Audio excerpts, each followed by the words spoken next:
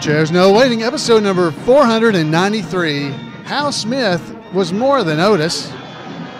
Two Chairs No Waiting is brought to you each week by the folks over at WeaversDepartmentStore.com. Drop by over at Weavers and check out the Colonel Harvey's Indian Elixir t-shirt. That's right. If you're feeling ill, if your mission in life is to have health and vigor and zest, get this t-shirt and join Colonel Harvey in that. If you're wanting to be a little more slow-paced, there's also a Pink Floyd the Barber t-shirt. Head over to WeaversDepartmentStore.com and check it out. Two Chairs is also brought to you by donations from listeners just like you. The executive producer of episode number 493 is Court Howell. Thank you, Court. Court is one of our patrons over at Patreon.com, and you can join support for the show. I would appreciate it. You can head over to Patreon and click the link. I got, according to this, I have 15 patrons right now for about $34 an episode. Yay. It only cost me about, $30-something an episode to do the show, but hey, thank you. I want to thank all of you that are patrons. I want to thank all of you that donate in any way, whether it's just giving me information about things that are going on in and around Mayberry. That happens, and that triggers me to do more stuff, and I appreciate that. Folks, today, this episode, as I said, is about Hal Smith was more than Otis. Our special report this week is what we're going to start off with. So let's go ahead and hear from Randy Turner with This Week in Mayberry History.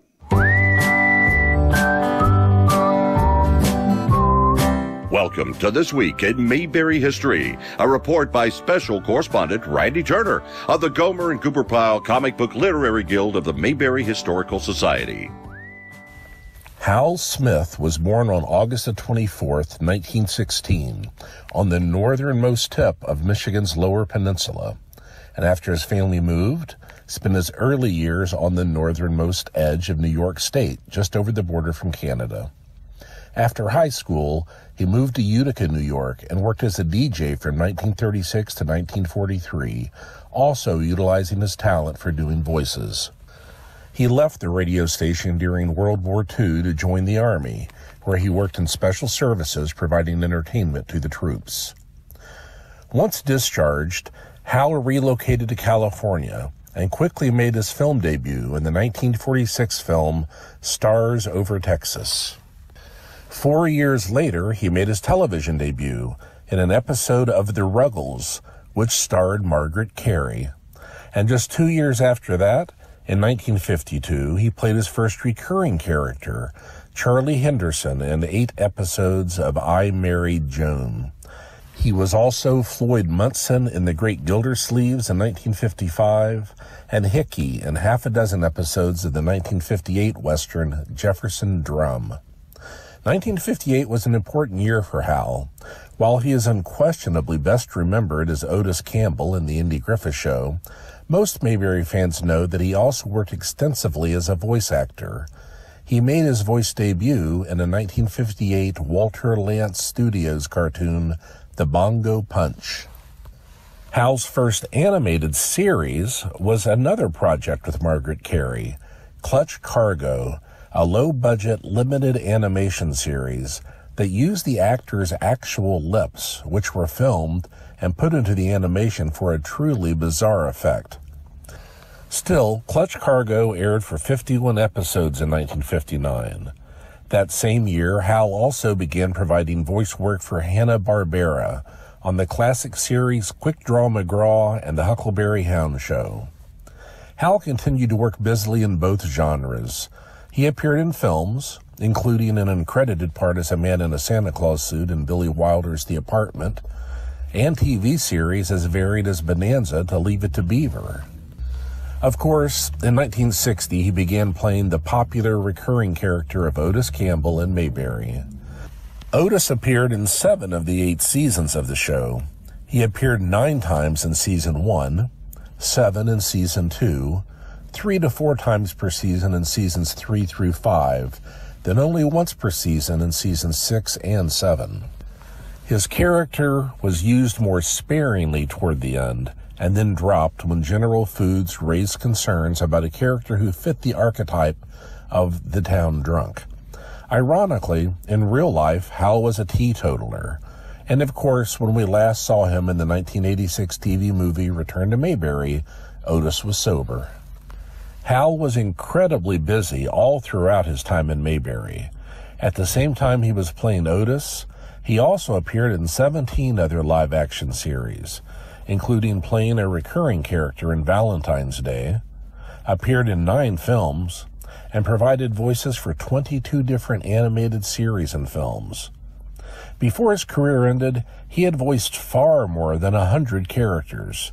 He notably voiced several characters for Disney, including Owl in the original Winnie the Pooh featurettes, and even voiced Pooh himself for a time after Sterling Holloway left the role. The breadth of his work in animation is far too broad to list here, but other well-known characters he at times voiced included Elmer Fudd for Warner Brothers, Goofy for Disney, Barney Rubble for Hanna-Barbera, and Goliath of Davy and Goliath for Clokey Productions. After Hal's wife of more than 50 years passed away in 1992, his health deteriorated. Hal died of an apparent heart attack in 1994 at the age of 77. Well, that's it for this week. Thanks for listening, and remember to take Andy's advice and go out there and act like somebody. Thank you so much, Randy, for that great report. Now, if you want to make sure you don't miss any of the things that Randy posts online, you can send him an email at turnersgrade@gmail.com, turnersgrade@gmail.com, and he'll make sure you don't miss any of the great stuff that he has going on around Mayberry. All right, guys. So that was a great report. Hal Smith. Now, we've never really actually done an episode about Hal Smith, so that's what got me thinking about this as Randy did his report this week. I thought, I need to do a report or just cover a little bit more about this. Now, Randy did a great job. One thing he did want me to mention to you was that he had said he was a teetotaler. That was not quite true, but Hal Smith almost never drank. He was not a drinker. He might drink, have a drink in a social situation of some type, but he was not a drinker. So he's almost a teetotaler, never drank. Okay. So I just wanted to mention that because one of the stories I'm fixing to read to you or tell you about is actually related to that. Now, there's a great book that was written called More Than Otis, No Bull. A salute to Hollywood actor Hal J. Smith. Now, this is by John Mashad III. He wrote this book, and it's got some nice articles in here. So I wanted to read just a little bit out of one of them because I didn't realize this. This is it's called The Price of Fame is an article that he had where he had talked to Hal Smith and got this information. So I wanted to share this with you. It says, becoming a success in Hollywood can be a blessing or a curse to personalities portraying characters in the big screen. After Hal appeared in the Andy Griffith Show as lovable Otis Campbell, he discovered a world of typecasting and was sometimes irritated by people criticizing his character.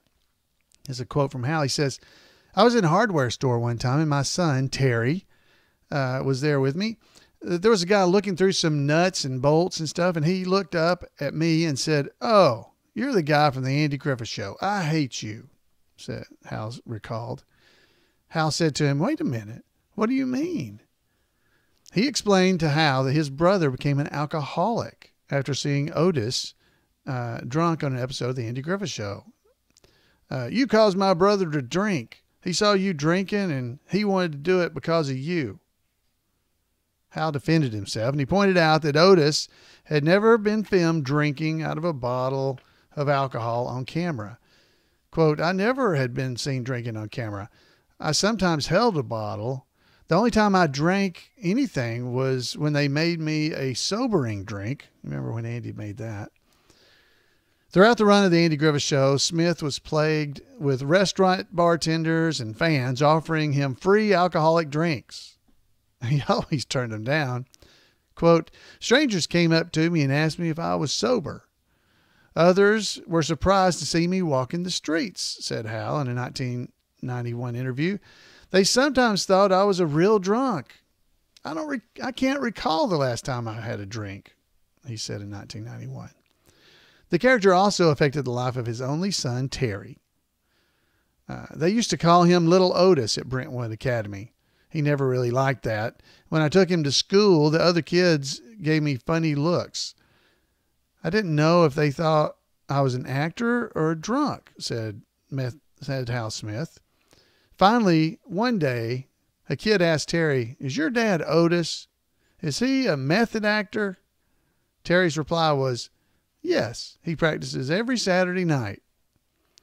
By the 1980s, Hal Smith learned to accept the popularity of his Hollywood character.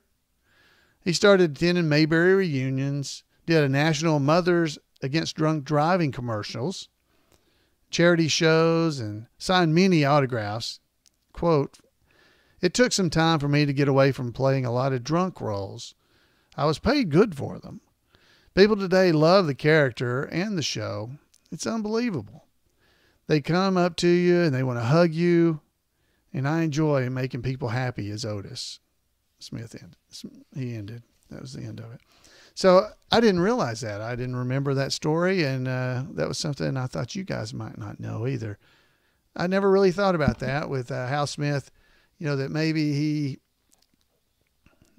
I don't know, he had had people believing that he was really a drunk.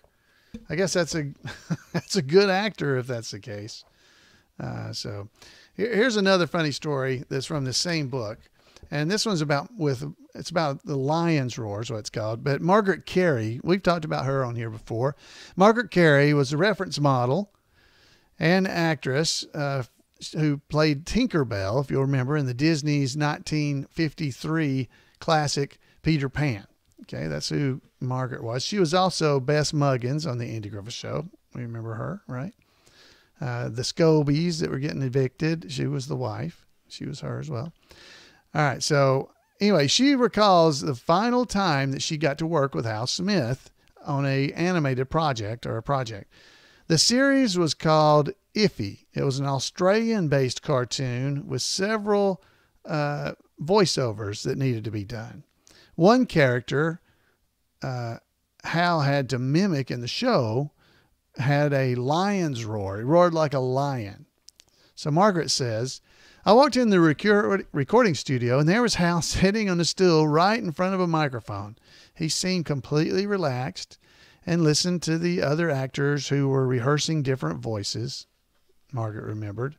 "He giggled a little and smiled broadly when he saw me, and we gave each other a big hug." The veteran actress never knew that Smith was what he was going to do next for the reality of the characters he was playing. Quote, "When the talking lions part was coming up, Hal picked up a brown wastebasket and turned it upside down and turned all the trash onto the floor. He cradled the trash can in his arms and he read his lines in the deepest voice, and he finished with a roar," she added.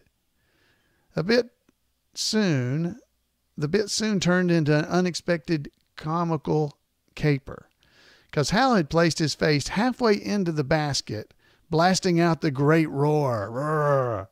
"It was a spectacular roar," she said. This allowed the sound to be amplified by the container, and Hal was suddenly, after this, started coughing deeply while the roar continued. He started to cough, said Carey. Somebody had been dumping their cigarette ashes in the wastebasket. We were all laughing because as he came up for air, we saw that Hal's head was gray with ashes. I gave him a little mirror and a Kleenex or two to wipe his face. Carey ended telling the story about the dialogue director's comments. The dialogue director came out of the booth after and onto the recording stage, and he said, "Hal Smith, that's the best lion's roar I've ever recorded." He grinned. Unfortunately, the show was recast in Australia, since it was an Australian cartoon. Such is show business. That was the last time I got to work with Hal Smith.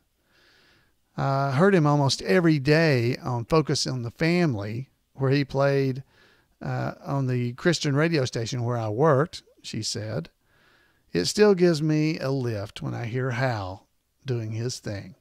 So that's a That's a great story from Margaret. Now, if you'll remember, if you go back and listen to our interview with Margaret, there were several stories that she told about Hal Smith in that interview. So go back and check out our interviews with Margaret Carey if you want to hear some more stories about her memories with Hal Smith.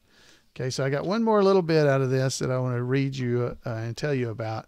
And this was from Otis Campbell Day, which was in 1988. Now, Jim Clark, as we all know, is the presiding goober of the Andy Griffith Show Roothunters Club, and he's been promoting the television series for years as part of that club. And it's grown over the years to thousands, well over 1,000 chapters. Well, back in 1986, while visiting the CBS set, The Return to Mayberry, Jim Clark met Hal Smith and there were some other personalities from the show. It was at that time, was the first time that Jim Clark ever met Hal, he says. He goes on to quote, "We started to correspond with each other, and our club came up with the idea of honoring him and his Otis Campbell character," said Jim. He liked the idea, so he was willing to make some personal appearances here in Nashville. On February the 13th, 1988, Otis Campbell Day was celebrated. Get it? He's in his. It was celebrated. Anyway, it was celebrated throughout the city of Nashville, Tennessee. Smith was presented with a key to the county jail. He conducted press interviews, appeared on Ralph Emery's Nashville Now show, and eventually traveled to Vanderbilt Law School to entertain a large crowd. Wearing his original Otis Campbell outfit, he staggered into the school's auditorium, and soon delighted spectators with his many cartoon voices and memories of the Andy Griffith Show. Musician and banjo player Doug Dillard also joined Smith to answer questions from the audience. There was a long autograph session outlasting the formal presentation. Smith later dashed over to the Opry House for a filming of Backstage at the Opry with many legendary country western musicians. The following day, Smith relaxed and enjoyed the sights of the city. Jim Clark says he treasures his last evening with Hal Smith after the events. He says, quote, "My wife, Mary, and I brought Hal over to Roy and Bobby Carson's home for a nice Southern cooked meal. Instead of taking him to a restaurant, we just went over to the Carsons. It was a nice and quiet dinner, and we were able to hear many of his stories, which we all cherish that memory." Jim also pointed out that Otis Campbell Day was not the last time Smith visited Nashville, Tennessee.